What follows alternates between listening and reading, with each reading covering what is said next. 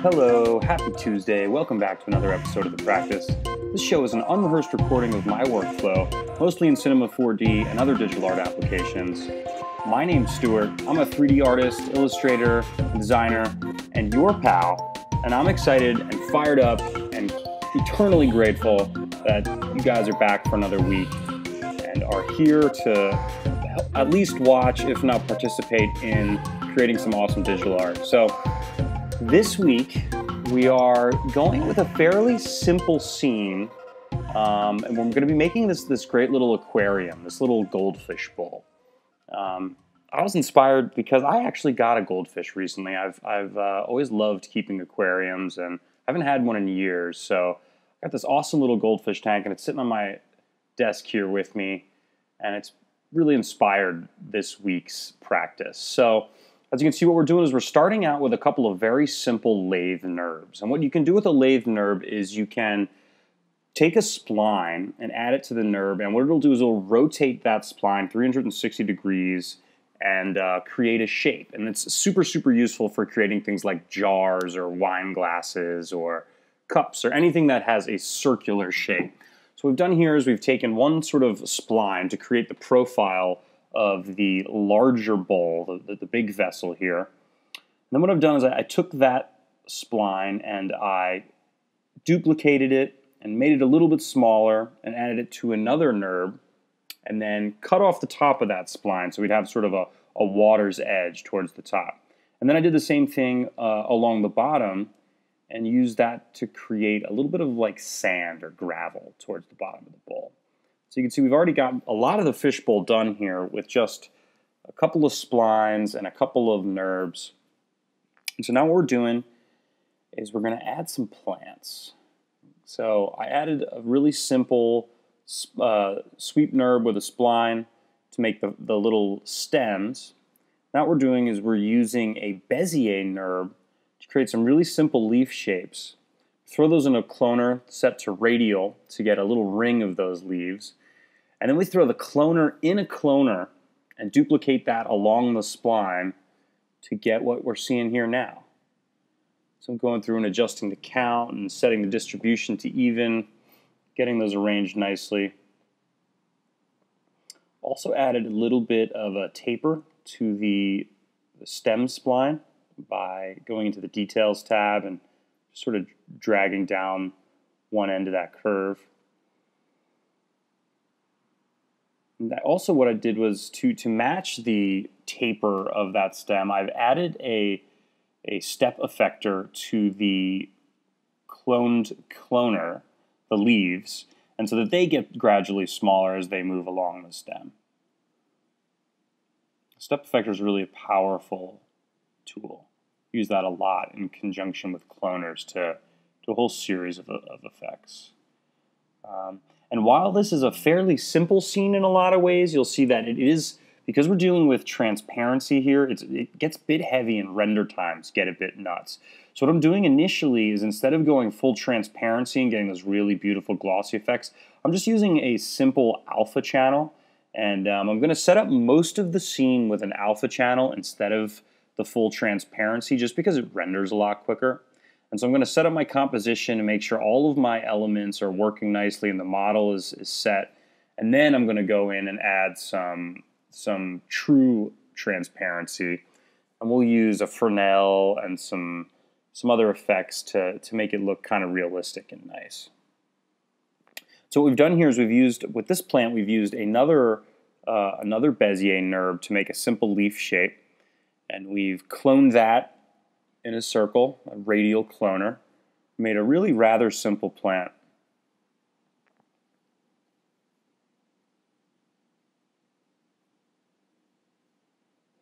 What I'm doing here in the interest of time is just grabbing a background from an old file. You may recognize that horror movie villain from a previous episode. And I wanted this to have a really sort of quiet, tranquil feel. So I'm using these kind of light pastel colors, and I'm not going to have a ton of contrast in my color palette here. I'm really going to be sticking to, gosh, I almost want to say like 50 or 60% dark and up, right? So mostly we're going to have some very quiet, simple kind of colors. I want this to feel Very calming and serene and tranquil. I'm adding some rocks here. I think we've done this in previous episodes, but if you haven't caught any of them, one way I like to make really simple but kind of nice rocks is to just take a simple shape like a cube and add it to the Voronoi fracture and expand that, and that's going to give you all these really angular chunks that work super well as rocks, in my opinion. What's an aquarium without a few little decorative rocks here? So getting there for sure. Adding some lighting, a little spotlight, some shadows going on here.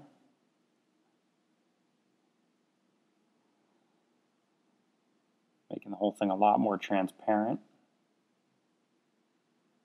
You see what I did here to sort of fake the appearance of depth or of thickness in the walls of this glass vessel is just to move the water and sand inwards from it.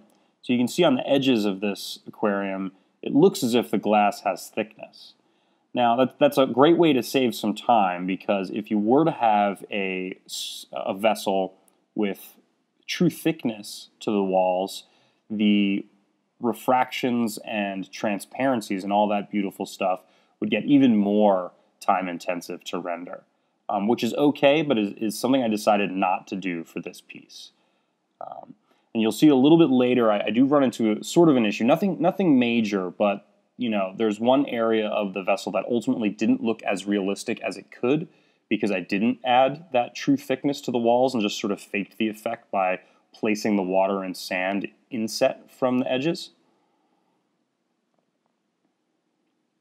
And here we're back at it with the Bezier NURBS one more time, making some blades of grass, throwing those in a cloner, but using a grid array this time, and a little bit of a random effector, just spacing that out, giving it a little bit of variation.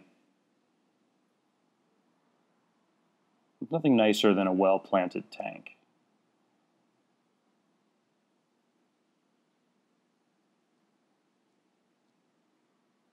Any other aquarium nuts, holler at me in the comments and let me know if you like keeping any fish. Which we will get to the fish shortly here too. So we got the tank mostly set up for this guy, and I was feeling that it was a little bit squat and not quite as elegant looking as it could be. So you can see there I sort of adjusted the proportions of the pot, moved it upwards, gave us a taller, thinner, more elegant feel, which I think ultimately worked in our favor. We're just adjusting elements, fine-tuning their placement, getting the composition looking right.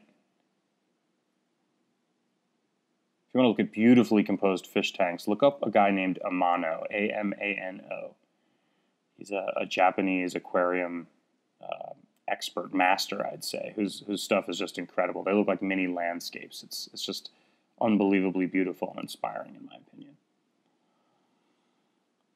What I've done is I've actually gone into some of the material presets here and used I think it was the sandstone material for the sand here. I should do a whole episode on this, but man, if you go to the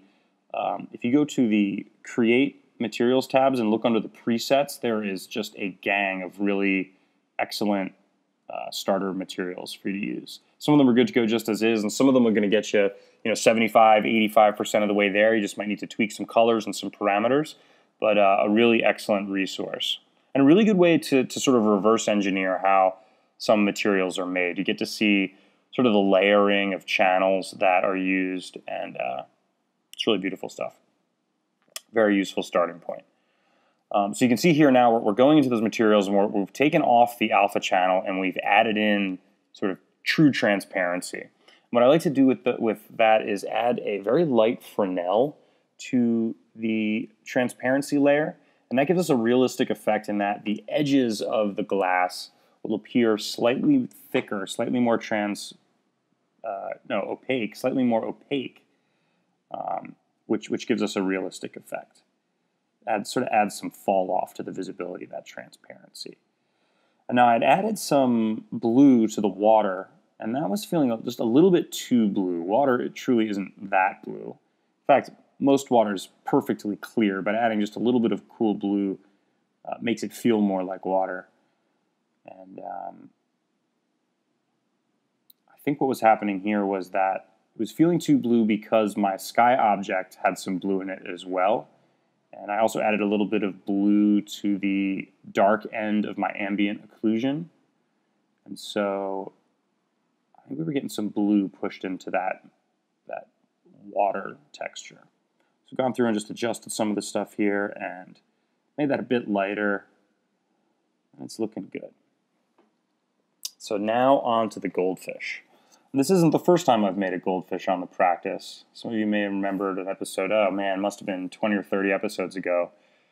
But we used Sculptress to make a goldfish. This time we're going to use Cinema 4D's native sculpting tools and really push and pull some of this stuff and get a nice little fishy body. I'm not going to spend a ton of time sculpting, just going to add a few little details, keep this guy rather simple. But we can add a nice little mouth, some indentation for the eyes, and just get the overall body shape feeling like a nice chubby little goldfish.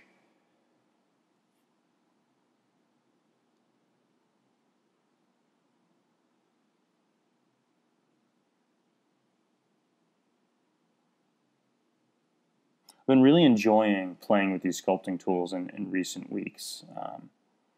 It's really just an unbelievably powerful tool. I know, it's not as robust as, your ZBrushes of the world, but for someone who doesn't know how to use ZBrush, it sort of bridges that gap in a beautiful way. And as someone who uses primitives mostly to do their 3D modeling, it's nice to be able to go in and alter some of those things and have more organic forms and really just keep adding tools to the toolkit, continuing to grow our skill set and learn new things. And man, there's just an endless number of buttons in Cinema 4D to press. So it's fun to press some ones that we don't always. You can see here we're making some fins now. We're leaning back into those Bezier NURBS, which is a great way to get some simple organic shapes going. So we're using symmetry as well to make these fins. Beautiful flowing goldfish fins.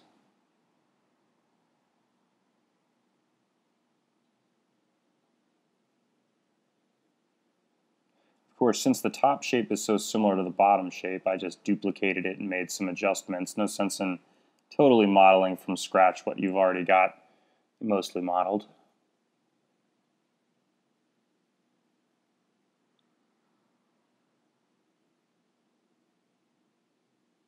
The other thing I've done with these fins is added the Bezier NURBS to a cloth NURB. And that adds a little bit of thickness to it, which makes it realistic and also makes it non-destructive in a way that simply extruding wouldn't. So now one of the fun parts of this goldfish is texturing. And what I've done is just use some noise that's been scaled way up, some white and orange noise to get some of that beautiful, white and orange spotting that looks great on goldfish. You see this in koi a lot. And I've thrown those into the layer, made a layer texture, and those noises are automatically added to that. And what I'm doing is just layering those on top of each other to get a more realistic sort of goldfish pattern. Add little tiny black dots on top of those overlapping orange splotches, and I think we're feeling pretty good. We're getting pretty close. So I'm going to add this goldfish in there, have them sort of swimming towards the top. We're going to get into our last handful of test renderings here.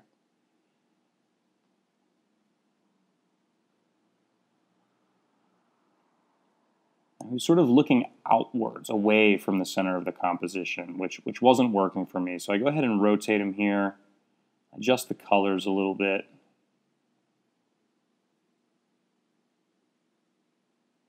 And then because of where he was sitting and the way he was overlapping the plants, I wasn't totally sold on that effect. So I wind up rotating him and adjusting some of the plants just so everything sits together really nicely.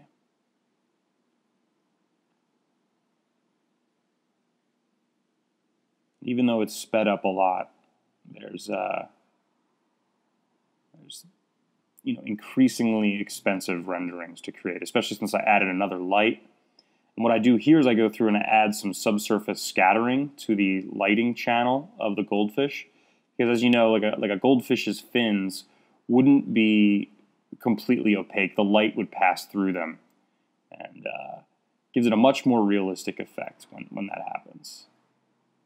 I've also, we may have blown right past it in the time-lapse nature of this video, but I also added a little bit of subsurface scattering to the leaves of the plants because they were feeling a bit plasticky, and realistic plants have slight opacity to them. The light will penetrate the surface just a little bit.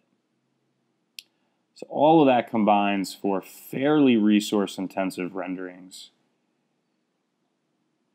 But thank goodness we've got time-lapse in full effect here, right?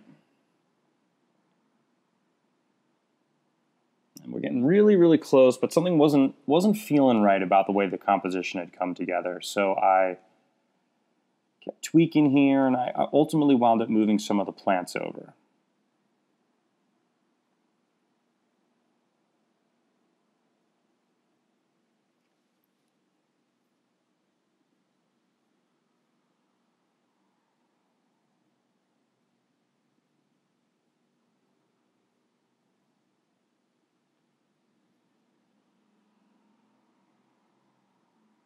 With all the wireframes visible, it was tough to see really until I rendered. So I switched the view setting to give me a better view of the overall piece.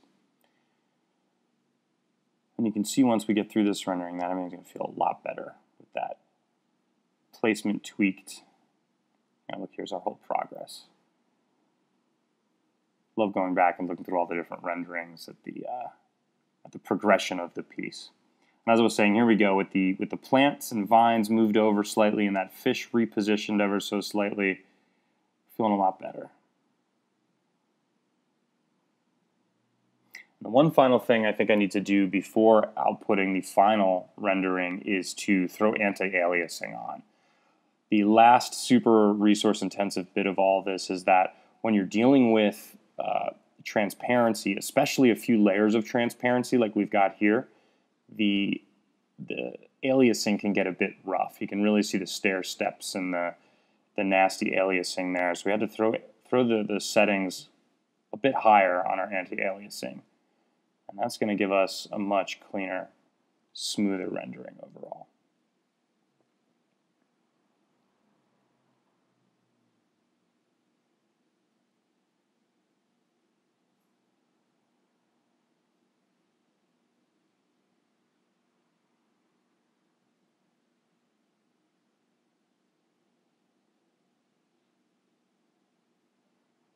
Here we go, final rendering time.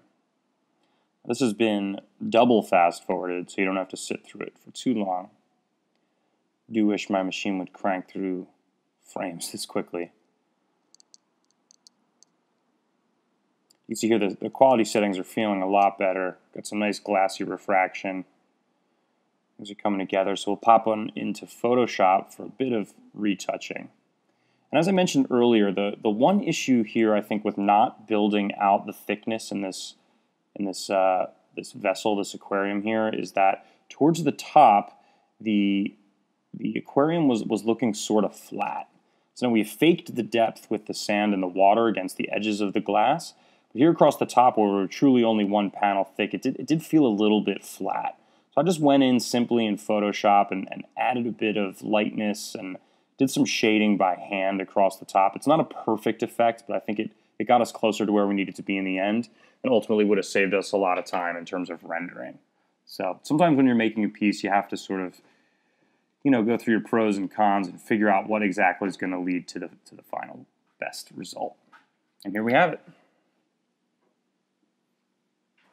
If you like this video, please hit like and subscribe. If you have any further questions, don't hesitate to drop one in the comments below. If you want to keep up with me and the work that I'm doing, please check me out on Instagram at DLGNCE. And until next week, this is Stuart saying goodbye. Thanks.